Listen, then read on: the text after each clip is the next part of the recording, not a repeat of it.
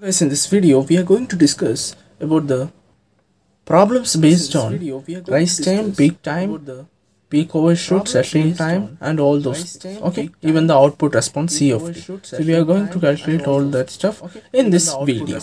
Now the question here is: a second order system is given as C of s by R of s transfer function is equal to 25 by s square plus 6s plus 25. We have to find the rise time, peak overshoot, settling time if subject to unit step input. We have to give unit step input. Also calculate expression for its output response, that is C of t. Okay, so we'll start with this C of s by R of s. From that what we'll get? See, when we compare the standard form of C of s by R of s for second order, it is nothing but omega n square by s square plus 2 zeta omega ns plus omega n square. Okay, this is the standard form. When we compare this with this, we get to know what is omega n square. Omega n square is nothing but 25, right? Omega n square is nothing but 25, right? And one more thing, it is not necessary that always they will give you this omega n square. This both will be same. It is not necessary. This both will be same. This omega n square, omega n square. But one thing you should remember, that the characteristic equation, which is nothing but the denominator, it always reflects this one. That means you can always compare with the denominator. This omega n square will reflect as this, and here from this you can get the value of zeta. It is equal to this part. You can compare the denominator. That is nothing but characteristic equation. Denominator basically means the characteristic equation. Here you can compare s square 2 zeta omega ns plus omega n square with what? With the denominator of the question. Okay, with the denominator of that's the thing.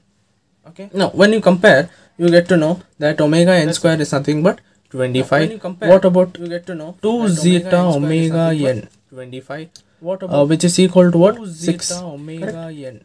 Or you can write s here, s's get cancelled.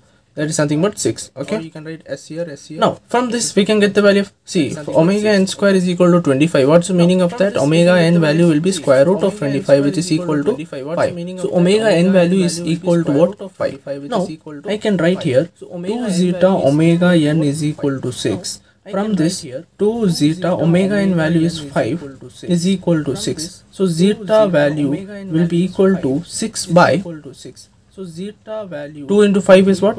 10. So which is equal to 0.6. So zeta value we got it as what? 0.6. Omega n value we got, and zeta value we got. Next step is that go for theta. Theta is nothing but tan inverse of under root of 1 minus zeta square by zeta. Okay, 1 minus tan inverse of the under root of 1 minus zeta square. Now zeta value we know how to substitute. Directly substitution. Tan inverse of 1 minus 0.6 square divided by 0.6 square. Okay, divided by, you can put it in the calculator and find out. This will be, you will get it in what? Not degrees. Okay, theta will be in radians. So that is equal to 0.9272 radians. Okay. Next thing, so that is equal to 0. As we have to find out rise time, peak time. See, why are we finding out all these terms? Because this peak time, rise time, everything, all the formulas contains these values like theta, zeta, omega n. So the basic requirement to find out the peak time, all these transient specifications, that is omega n you have to find out, then zeta from the given problem C of s by R of s. After that theta value you have to find out. Now after getting theta value, you can find out omega d. Omega d is nothing but what? Formula we have omega n into 1 minus zeta square. So what is omega n? That is 5 into 1 minus zeta square, that is 0.6 square. So when you substitute all the value, when you simplify this, you will get the answer as 4 radian per second. Okay, frequency, right? So omega d will be 4 radian per second. We got omega d. Now we'll go for rise time. Now rise time, as we know, what is the formula for that? Denoted by T, capital T, small r. Okay, rise time, which is given by pi minus theta by omega d. Now I'll write the values, all these values. So theta value we got it as 0.9272 radians. Omega d value we got it as 4 radian per second. Omega n from the question itself we got 5. Zeta value we got 0.6. Okay. Now pi minus, so pi minus theta value is what? 0.9272 divided by omega d value we got 4. So when you put it in the calculator, you will get it as 0.5335, okay, seconds. Rise time, all the time specification will be in seconds. Okay. Now next we'll go for peak time, TP. So which is given by pi by omega d. Okay. So pi by omega d value is 4. So when you calculate, you will get it as 0.785 seconds. Next, peak overshoot. It is denoted by what? MP. Will calculate it in percentage. So that is equal to e power minus pi zeta by 1 minus zeta square into 100 percentage. That's why into 100. Okay. So which is equal to what? You have to substitute all the values. E power minus pi zeta value is 0.6, to 0.6 divided by 1 minus zeta square, that is 0.6 square, into 100. So you can put it in calculator, e power this whole value, so into 100 when you do, you will get the answer as 9.48%. okay, this will be in percent. This is peak overshoot. Now we calculated peak time, rise time, peak overshoot. Next we'll go for settling time. Now settling time, the same thing, TS settling time. The formula is given by 4 by zeta omega n. This is for plus or minus 2 tolerance. Okay, we'll calculate for that.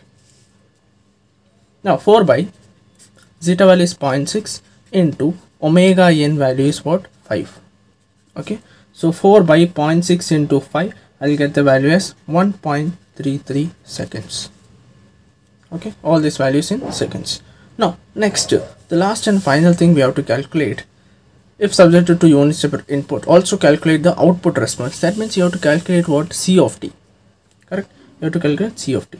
Now what is the formula for C of t? It is given by 1 minus e power minus zeta omega n t by under root of 1 minus zeta square into sine omega dt plus theta. Okay, so you have to substitute what all values give out. We got zeta value, omega n value, then all the things we got. T will be remain as it is. Okay, so 1 minus e power minus what is zeta value? That is nothing but 0.6. So 0.6 and omega n, it is 5 into t, whole thing divided by 1 minus 0.6 square. Okay, now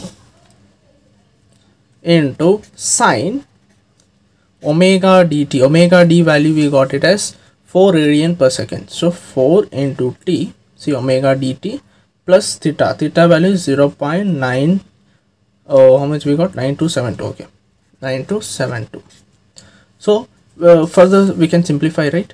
So it will be equal to 1 minus e power 0.6 into 5, I'll get it as what? 3. So minus 3t divided by this, how much it will be?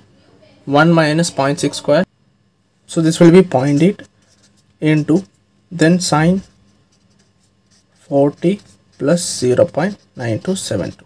Okay, this 0.8 you can bring it to the numerator part. So 1 by 0.8 is approximately 1.25. So you can just check the calculation part. 1.25 e power minus 3t sine omega dt, sorry, omega not omega, 4t plus 0.9272. So this will be the final C of t. Okay, so you can just verify it, this calculation part and all.